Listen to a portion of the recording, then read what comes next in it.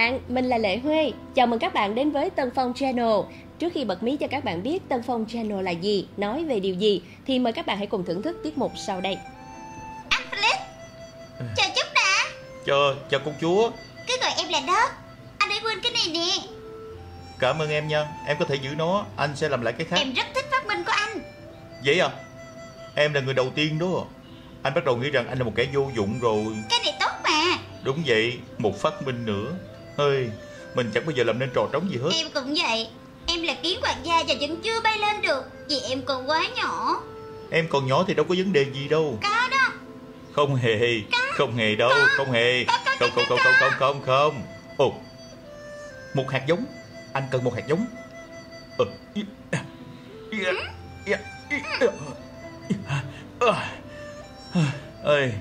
Cái này. Nè, cứ coi như là đây là một hạt giống ha.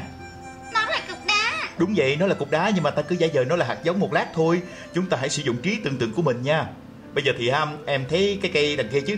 Tất cả những gì tạo nên cái cây khổng lồ đó đều được chứa bên trong cái hạt bé xíu này nè ha. Tất cả những gì chúng ta cần là một khoảng thời gian, nắng mưa, và như vậy thì biến thành cái cây.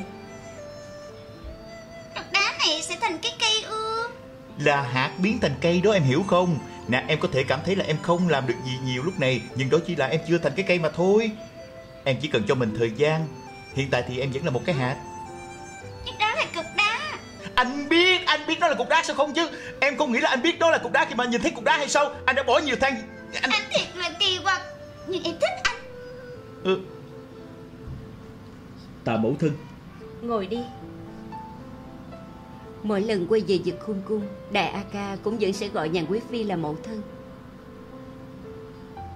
Mặc dù nhi tử được nuôi với tên Thuần Nương Nương, ở ngoài không thể không gọi là Nhàn Nương Nương, nhưng trong lòng của nhi tử thì vẫn như trước không hề thay đổi. Qua những hình ảnh vừa rồi thì không biết các bạn đã đoán ra được TÂN PHONG Channel là gì chưa ạ? Có lẽ Lệ Huê sẽ bật mí luôn. TÂN PHONG Channel là kênh của các diễn viên lồng tiếng tại TÂN PHONG Promotion. Chào các bạn. Nơi đây chúng mình sẽ giới thiệu đến quý vị và các bạn về nghề lồng tiếng phim là như thế nào. Các bạn sẽ được gặp những người mà từ trước đến giờ chúng ta ít khi thấy mặt nè, hoặc là chưa từng gặp mặt bao giờ, và những câu chuyện hậu trường thú vị của họ.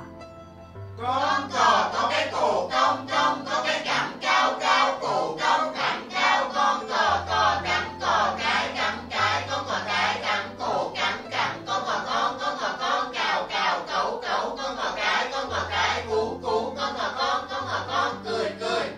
Mập mập một mụn mọc, hai mụn mọc mặt. Các bạn nhỏ ơi, ở TÂN PHONG Channel thì các anh chị sẽ kể cho các bạn nghe những câu chuyện cổ tích thật thú vị. Công chúa nè, hoàng tử nè, và có cả những mụ phù thủy nữa nha. Và các nhân vật này sẽ được tái hiện một cách sinh động nhất, mong muốn mang đến cho các em những trí tưởng tượng bay cao bay xa. Và qua mỗi câu chuyện thì các anh chị mong muốn gửi đến cho các em những thông điệp hay, những bài học ý nghĩa và quý giá trong cuộc sống. Các em nhớ đón xem đó nha. Và bên cạnh đó thì TÂN PHONG Channel sẽ gửi đến cho quý vị và các bạn một chuyên mục rất thú vị nữa. Đó chính là chuyên mục Kể Chuyện Ma. Có chuyện gì vậy chú Đạt? Trục trặc kỹ thuật xíu con ơi. Dạ. Em đi lỡ bị đụng ổ điện nha, xin lỗi anh chị ơi.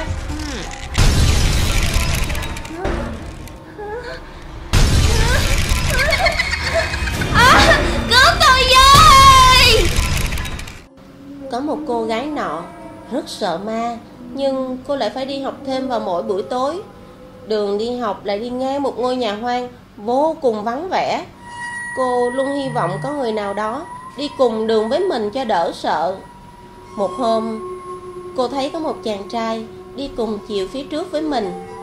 Mừng quá, cô gọi với theo. Anh gì ơi, anh gì ơi, anh gì ơi. Gì đó em? Cái đường này vắng quá, anh cho em đi cùng anh với nha. Được chứ em, mình cùng đi em. Em cảm ơn anh nha. Mỗi lần đi qua cái ngôi nhà hoang này hả, em cũng bệnh tim thòng vậy đó. Ủa, sao bệnh tim thòng em? Tại vì em sợ. Có gì đâu em. Thật ra hồi còn sống anh cũng sợ giống y như em vậy đó.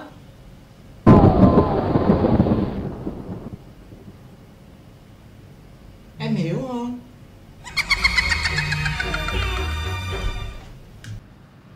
Và ngoài ra chúng mình sẽ còn kể cho các bạn nghe những câu chuyện ý nghĩa, những tấm lòng tử tế để giúp chúng ta có thêm động lực vươn lên trong cuộc sống.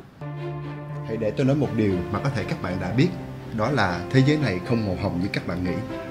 Nó là một nơi tàn khốc và bẩn thỉu, và cho dù bạn mạnh mẽ thế nào thì nó cũng sẽ đánh gục bạn cho đến khi bạn khuỵu xuống. Và cứ như vậy, nếu như bạn đầu hàng, Bạn, tôi hay bất cứ ai đều không thể có những cú đánh hiểm ác bằng cuộc đời. Nhưng việc bạn có thể ra đòn mạnh như thế nào không quan trọng. Quan trọng là bạn cứng rắn đến đâu để chịu đựng được những cú đòn đó và tiếp tục đứng lên. Đó là cách của những người chiến thắng. Và các bạn ơi, nếu như các bạn yêu thích các diễn viên lồng tiếng cùng với công việc của họ thì đừng quên nhấn like, subscribe và đừng quên để lại comment góp ý để Tân Phong Channel sẽ mang đến cho chúng ta những sản phẩm tốt hơn nữa. Xin cảm ơn mọi người rất nhiều. Xin chào và hẹn gặp lại. Tân Phong Channel.